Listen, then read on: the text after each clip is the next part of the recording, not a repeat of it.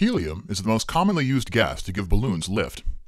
Helium is an almost completely non-reactive gas that is about 7 times less dense than air. So in air, helium floats, for the same reason a bubble in the water floats to the surface. Helium is produced in small quantities in the Earth's crust, but for obvious reasons, natural helium is difficult to harvest since it floats away and escapes into the atmosphere. Abundant helium is produced in the sun, where extremely high temperatures and pressures fuse it together out of hydrogen. Obviously, we won't be getting our hands on this helium either. Instead, most helium produced and sold is a byproduct of manufacturing processes, especially in the petroleum industry. Because of its lightness, non-reactivity, and high thermal conductivity, it gets hot and cold very quickly, helium is useful in a variety of industrial and scientific contexts, not for just floating balloons. But helium is relatively expensive to produce and transport, especially in parts of the world that are far away from petroleum refineries. Luckily, there is a way for balloon fans to save money on helium. By definition, for a balloon to fly, the buoyancy of the gas inside just has to be greater than the weight of the balloon's latex. A balloon filled to its rated size with 100% helium often has more lift than it needs to make this happen, and this is especially true for large balloons of 14-inch or larger diameter. To save on helium, many decorators fill their large balloons with a mixture of 60% helium and 40% air, called a 60-40 fill. Specifically made helium regulators with a tiny air inlet on the side will do this automatically.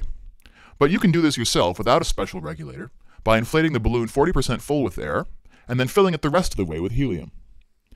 First, determine the size that the balloon would have if it were 40% full. Since this 40% refers to the volume of the gas and not the diameter of the balloon, to find the diameter, multiply the rated size by the cubed root of 40%, which is about 74%. For example, a 16-inch balloon is 40% full at a diameter of 16 times 74%, or about 12 inches. This chart shows the air diameters at which the most popular round balloon sizes are 40% full. Now, inflate the balloon with air, and then deflate it to this size. It's a good idea to inflate it fully before you size it, to catch any defective balloons before you waste helium on them. Use a sizer to judge when the deflating balloon is at the diameter that makes it 40% full. Finally, inflate the balloon to its rated size with helium. It should float normally, though it might have less lift than you're expecting. If it doesn't float at all, the balloon has too much air, and you probably need to start over. This method generally does not work well with balloons smaller than 11 inches, since it doesn't provide enough helium to overcome the weight of the balloon. But for large balloons, especially 24 inches and larger, this method can save you a lot of helium, and can even be adjusted down to 50-50 helium and air for giant rounds. A couple final comments. First, while this method saves helium, it also reduces lift and reduces float time of the finished balloon.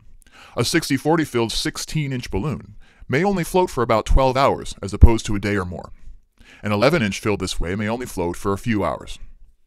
Also, if you're using high float to increase the floating time of the balloon, keep in mind that the high float will add weight to the balloon as well. High floated 11-inch balloons typically will not float at all with a 60-40 fill, and for larger balloons you may consider adding more helium when using high float to ensure that the balloon has enough lift.